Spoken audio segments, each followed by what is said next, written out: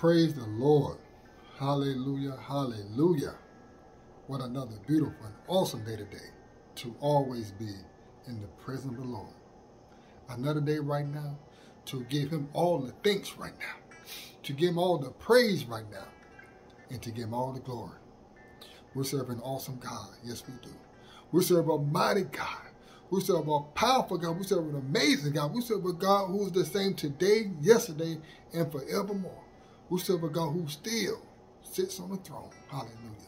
And he still performs miracles and wonders each and every day in the mighty name of Jesus. He is still in the healing business. He is still in the blessing business. God is good all the time, and all the time God is good. And he is so worthy. Hallelujah. He is so worthy to be praised. Yes, he is. Every day is today to give him thanks and praise and glory. But I don't want you to do it because things are going good in your life. The sun is shining, or you want something, or you need him or anything. But I want you to thank him and praise him for who he is and what he has done. I want you to start thanking him and praising him because you can't live without Jesus. You can't do without Jesus. I want you to start thanking him and praising him because Jesus is your everything. I want you to start thanking him and praising him because you're in love with him, because he is your first priority. Not your second, not your third, but he is number one uno in your life. That's what makes a person praise more sufficient. It's when your relationship with him, it connects with you. That's what praise is, an everyday thing. It's not an on and off switch thing. It's not a seasonal thing. It is an everyday thing. Because a lot of people didn't have the opportunity to wake up today. A lot of people didn't have the opportunity to get out of the hospital bed because they plugged up to the ICU plugs, breathing machines. A lot of people don't have the opportunity to do what you can do right now today, my brothers and sisters.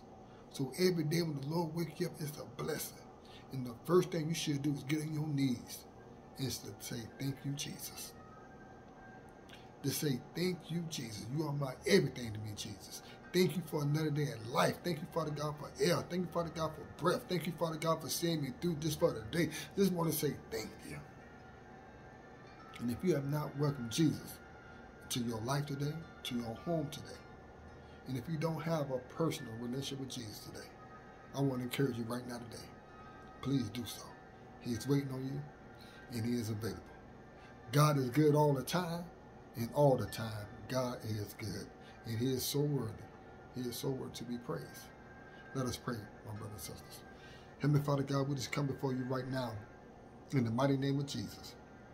And give you all thanks, give you all praise, give you all glory. We just thank you, Heavenly Father God, for who you are, what you've done, and what you're about to do. We thank you, Father God, how you're moving in our life. We thank you, Father God, how you ordering our steps. We thank you, Father God, for your guidance and your direction. We just thank you, Father God, for the love, Father God, that you continue to give us, God. We thank you, Father God, for your presence, Father God. We just thank you, Father God, for your grace and your mercy. We thank you, Father God, because we know that you never leave us nor forsake us. We thank you, Father God, for this word that we're about to receive. We thank you, Father God, for this powerful message today that's going to keep us full today, keep us satisfied today. And there's no place, Heavenly Father God, that we'd rather be at right now today, Jesus, but right here in your house, right here in your sanctuary, Father God, lifting you up with thanksgiving and praise. Father God, let your will be done today. Father God, let your words go out and should not return by void today. Father God, allow your love to move through this place. Allow your presence to move through this place. Allow your angels to join us in praise and worship, Father God, in this place. Father God, this is your time. This is your moment, Father God, that you're about to show up, that you're about to show out. I believe and I declare today, Father God, that someone's going to be healed today. Someone's going to be delivered today. Someone is ready to get their life over to you right now today, Father God. And the angels are already rejoicing in heaven right now. And you should get all the thanks and all the praise and all the glory for it, Father God. Hallelujah, hallelujah. Heavenly Father God, this is your house. The house that you built on solid ground, the house that you built on solid foundation, the house that cannot be moved, shaken, or bothered.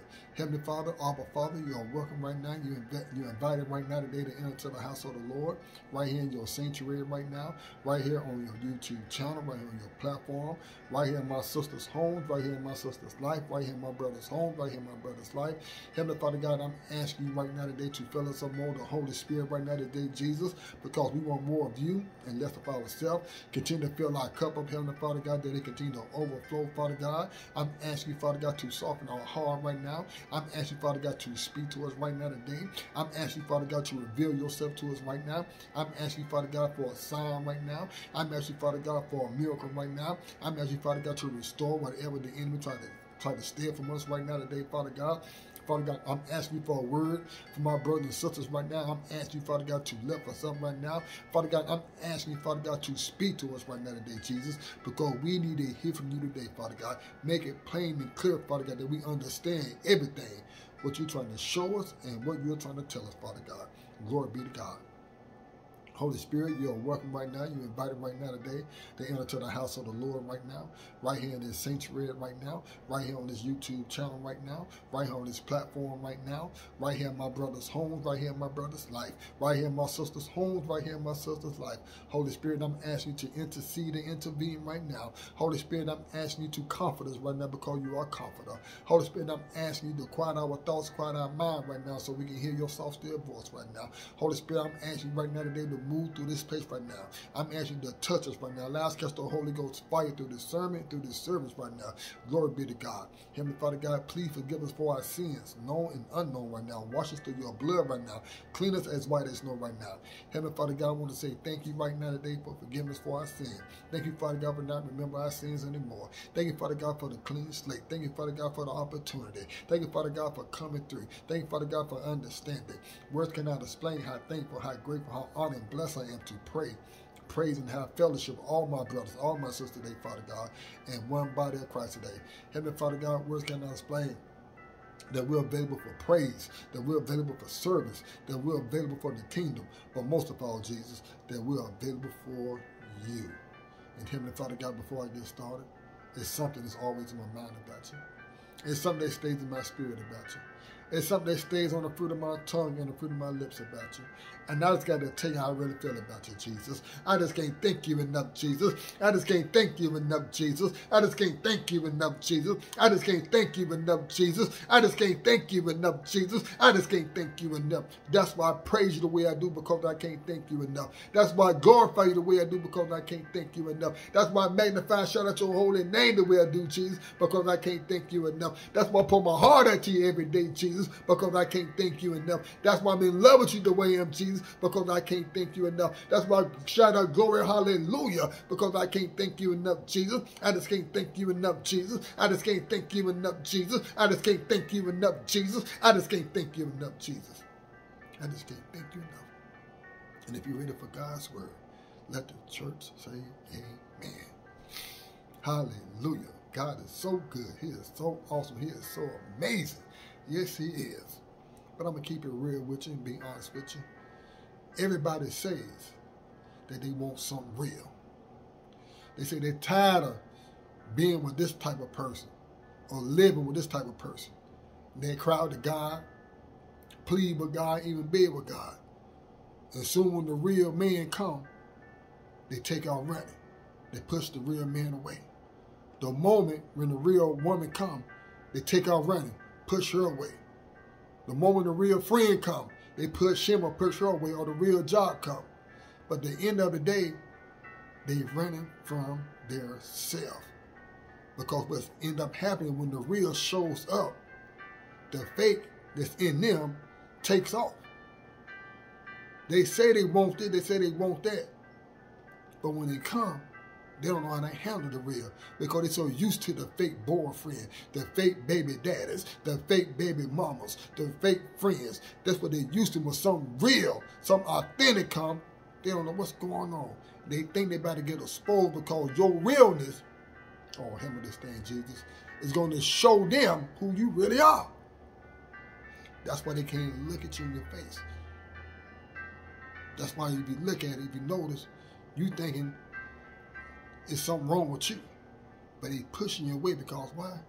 In their mind, they think it's too good to be true. what's in front of them. They say, this man really can't be with me. This man really don't want to be with me. Do you know who I am? Do he know what kind of flaws I have? Do he know what I'm up against? Do he know what I'm up against? Does she know what I'm up against? And when they see that, they pushes you away. That's what God said, I never tell you what I'm going to give you. Because if God was to tell you what he's going to give you right now today, neither one of us would believe him. But I can tell you right now today, my brothers, I can tell you right now today, my sisters, what you're going through right now today, it has nothing to do with you at all. What they see is realness. And they can't handle the realness because they ain't never been with nobody that was real. If that woman said that she been with a man that was real, she will know how to handle you. And the reason why she can't handle you because she's so used to being with the fake people. Two people that's fake, they go hand in hand, but they'll never see eye to eye. But a person that's fake and a person that's real, what you're bringing to the table, they can't handle that.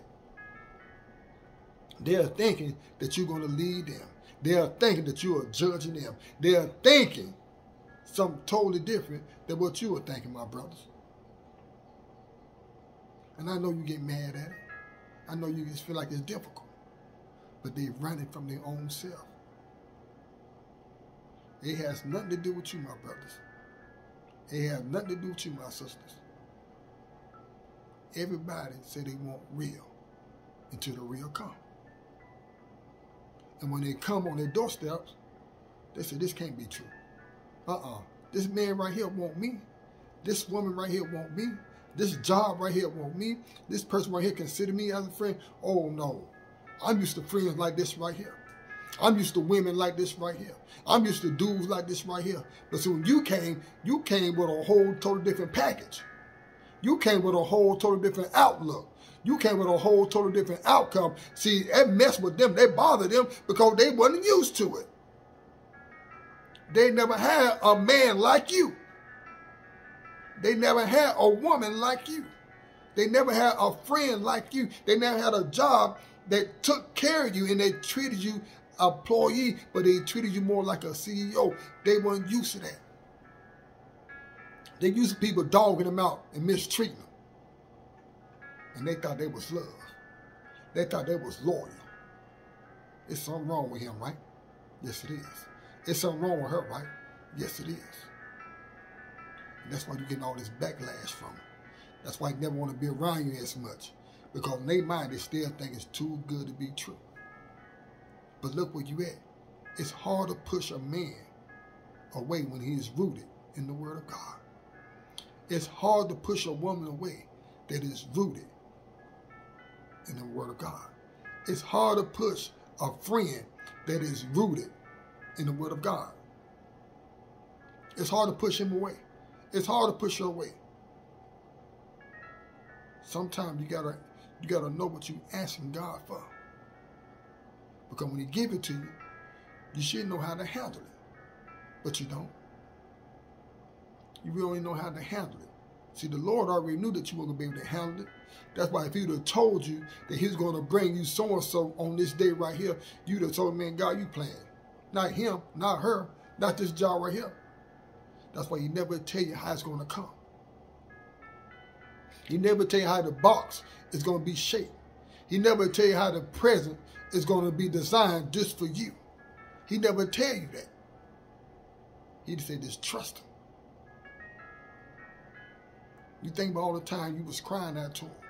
You was pleading out to him. You had people in the church praying for a God-fearing man, a God-fearing woman, or a good friend, or a good job. And it came. Came right now. You didn't know how it was going to come, but it came. It might ain't come when the time that you needed it, but it came right on time. God didn't make no mistake when he sent that man to you, my sisters. God didn't make no mistake to you, my brother, when he sent that woman to you. God didn't make no mistake when he sent that friend to you. God didn't make no mistake when he sent that job to you. Because we serve a God who don't make mistakes. We serve a God who don't have time to make room for lies neither. He gave you what you asked for. He gave you what you prayed for. He gave you what you cried for. And you couldn't handle the real package. You so used to the beat down and the damage and the fake package, you felt like that was what kind of package that you always going to have for the rest of your life. But you seen this package, this ordinary package. It just came out of nowhere. And it came. In the moment you untied that package, it was everything that you asked for, everything that you prayed for. But we seen the realness come out of him. Oh, help this thing, Jesus. We seen the realness come out of her. We seen the realness come out of that friend. We seen the realness come out of that package. You thought it was too good to be true, so what you start doing, you start pushing him away. You start pushing her away. Because why? You was running from your own self. You was running from your own self.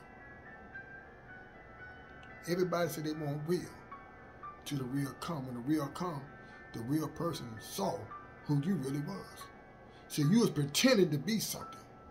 But the real already saw who you really was. From day one. It wasn't no surprise to him. And it sure wasn't no surprise to her. But it's time for y'all to get y'all mind together. Stop asking God for something if you can't handle the real. Stop crying out to people and ask people to pray for certain things if you can't handle the real. And my brothers, my sisters, I know it's making you feel some type of way. But in their mind, they'll never tell you this. They're always going to think that you are too good to be with them. That's why they're pushing you away. That's why they're doing what they're doing. That's why they're acting out right now. They're so used to the fake.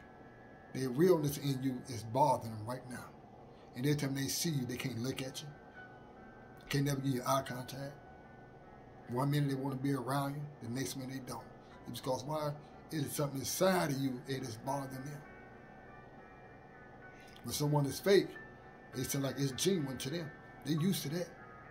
But someone is real, someone is loyal, with a kind and giving heart like you, they can't handle that. They can't handle it. And it's bothering them right now. It's messing their mind right now. I know somebody's going through it right now. I know somebody's facing this situation right now. But at the end of the day, my brothers and sisters, it got nothing to do with you. They're running from their own self. Until they realize what is real and what is fake, they're going to continue to run like they Forrest Gump. Eventually, one day, they'll get tired. And right now, they're getting tired right now. They'll never tell you that. Because at the end of the day, by you being so real, you still right there. You ain't went nowhere. But in their mind, they say, well, why he ain't left yet? Why she ain't left yet? They talking about old relationships to you. Whatever they doing, they're trying to push you away. Think about what they bringing up old, something old that you don't even want to hear it. They only talking about an old relationship just to see if you're going to move. They only talking about their last boyfriend just to see if you're going to get mad and say, you know what? I can't do this no more. They only talking about their old girlfriend just to see what you're going to do. Say, you know what? I'm tired of this. You're going to be back with her or their friend or their job. When they realize that you ain't going nowhere, that's what it is. In their mind, they still think it's too good to be true. And they come in at all kind of tricks just to push you away. But you ain't went nowhere yet. But they still running from their own self. They running from themselves. Tell them to stop being fake and be real once in a while. Because you're already real. You're already genuine. I know, I'm glad you asked me. Can you please turn your Bible to Habakkuk, chapter 1. And we're going to read verse 5. That's Habakkuk, chapter 1. And we're going to read verse 5. And if you have your Bibles open, let the church say amen. Amen. For I am going to do something in your days that you will not believe, even you were told. If God was to tell you right now today, my sisters, that young man that God brought to your life, that this is the man right here, He's going to take you and your kids. He's going to take you to a whole nother level. You still ain't going to believe him. And you still going to keep pushing him away. Because why? You still think it's too good to be true. And you're still running from yourself. That's what God, the word of God says, if I was to tell you, that's why he never tell you how this man's design is. He'll never tell you how this man's going to look. He never tell you this man his shape. He's never going to tell you what this man's really, his whole purpose is for. He'll never tell you why this man, he brought this man into your life. Once you start running from yourself and realize this is something genuine, when you realize this is something real, when you realize something true, then you will see what God's going to do for you, my brothers and sisters. You will see it. See, you can't see it because you're still running from yourself. You ain't made peace with yourself yet because you were so addicted and so around the fakeness. When real come, you like, what in the world is this? I don't know what this is. This is a whole new word. This is a whole new life. This is a whole new vocabulary. I ain't used to nothing like this. That's why in their mind, they always going to think it's too good to be true. That you, my brother, you, my sister, want to be with them. They have not functioned yet. They have not realized that you were sent by God to them. They can't see it yet. They can't fathom it yet because they're so used to being with the fake. Got nothing to do with you. They're just running from themselves.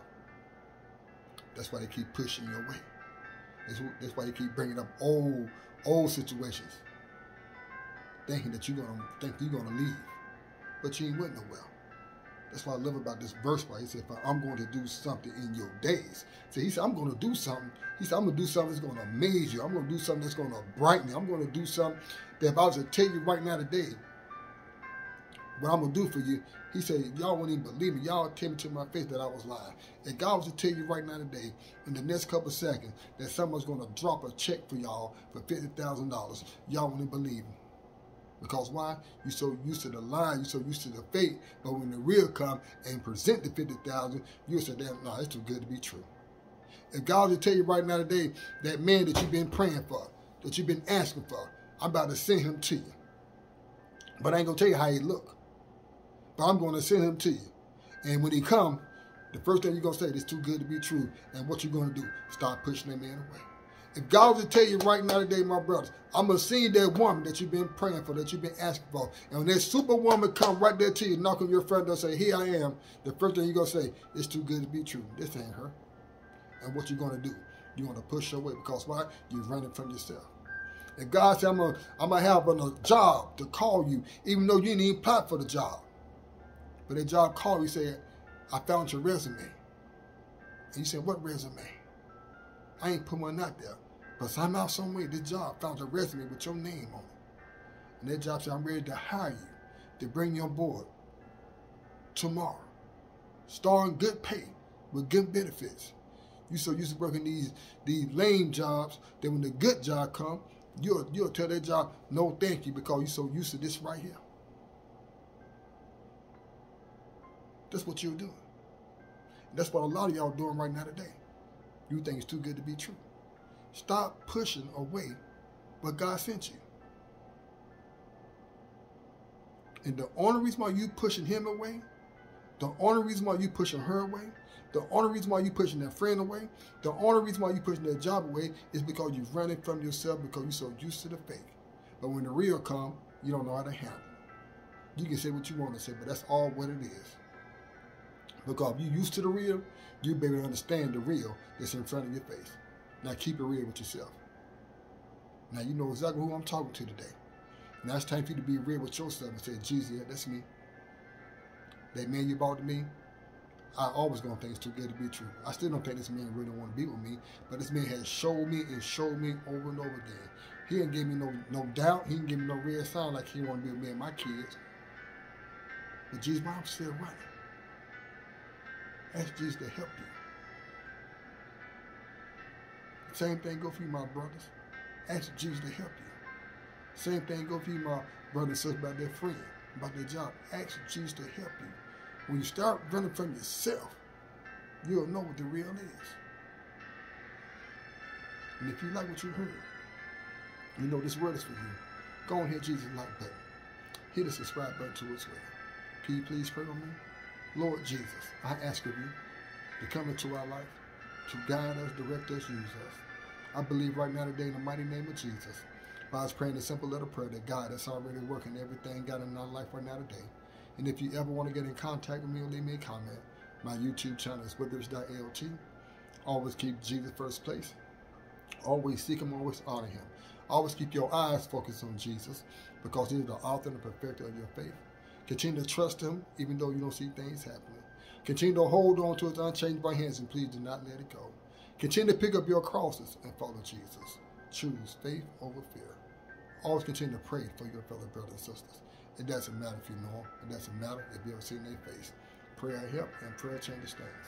I'm always going to continue to keep y'all in prayer, my brothers and sisters. The only thing that I ask y'all guys to do for me is continue to keep me in prayer and keep me lifted up too. I'm 7 minutes LT. I love y'all. Stay blessed. In Jesus' glory, holy, mighty name. Amen.